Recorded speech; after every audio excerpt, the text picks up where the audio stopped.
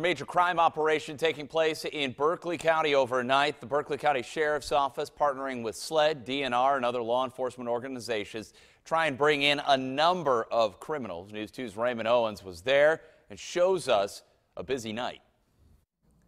More than 100 members of law enforcement took part in this latest sweep of Berkeley County, this time targeting areas in and around Moncks Corner. As soon as we could get out of the patrol car to start working a checkpoint on Highway 176, a minivan sped away from deputies.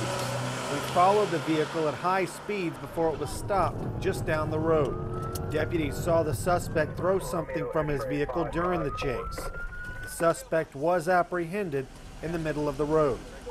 Ready to see, boy? You're not hurt, are you? You said you're okay?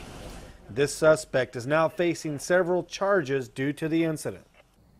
This sweep was also the first time that Corporal Kimber Gist was able to meet with a bunch of her fellow deputies here at work since she was shot earlier this year. Now, we have exclusive video of that reunion, and we'll have that for you coming up tonight on News 2 at 5.